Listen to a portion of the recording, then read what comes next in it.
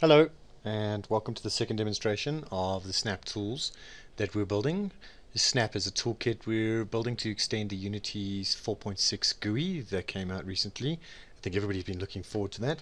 We were quite pleasantly surprised about some things, but we felt that there's some better tooling to manage the layout and code integration that we wanted to build, and that's what Snap UI is. So to start with, quick recap. In the last video I showed you how column and row layouts work. Column layout would find things, move them around. So as you can see, there's the text and there's an image. If I move the image above the text in this here, and I go back to the panel and I say do layout, they swap around. So pretty straightforward, and the panels work within each other. So there's a panel row test which is laying out these two buttons. But today I'm going to show you a panel manager which is responsible for managing a panel's position and scale. So first we add the panel manager to the root panel, and if you take a look, it's immediately draggable, it's told to be kept in the screen, and the scaling is off because it's set to none. So if I hit run, I can now click on the panel and drag it around on the screen. It won't leave the screen. Of course, if we hadn't have said keep in screen, then you can move it off screen, but in all honesty, that doesn't seem like a very useful feature. So we'll almost always use it with this on, but just in case you have a reason why you like that, it's available. So now let's just talk about the scaling options that come with the panel manager. So at the moment our scaling type was set to none, so it did no scaling. And we have two options, zoom and layout. So if I select zoom, what will happen is when I scale the object, it will change the actual scale on the transform. However, you'll notice that our pivot is actually in the middle of the object. It doesn't matter where the pivot is.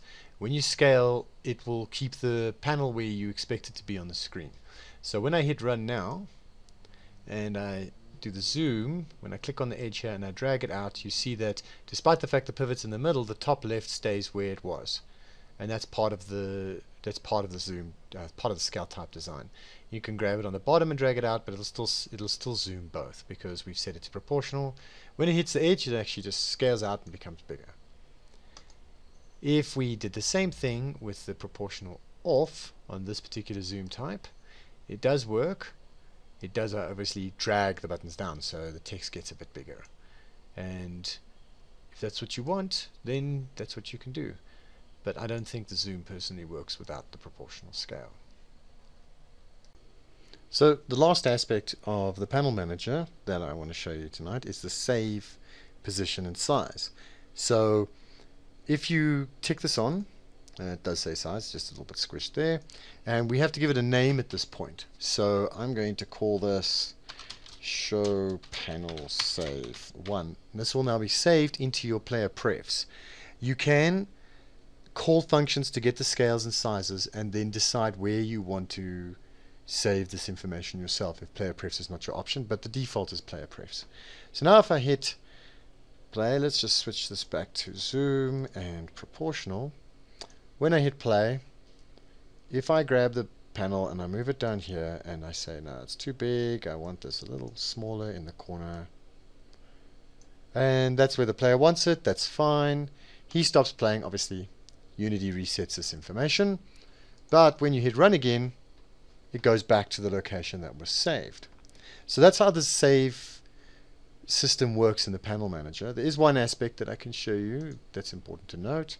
If we change the scale type, the information that was saved previously will not work. So it doesn't fit with between layout and zoom. So when I hit run again, it will actually not notice the save that we set there. So it'll then disregard that save, and it will create a new set of data according to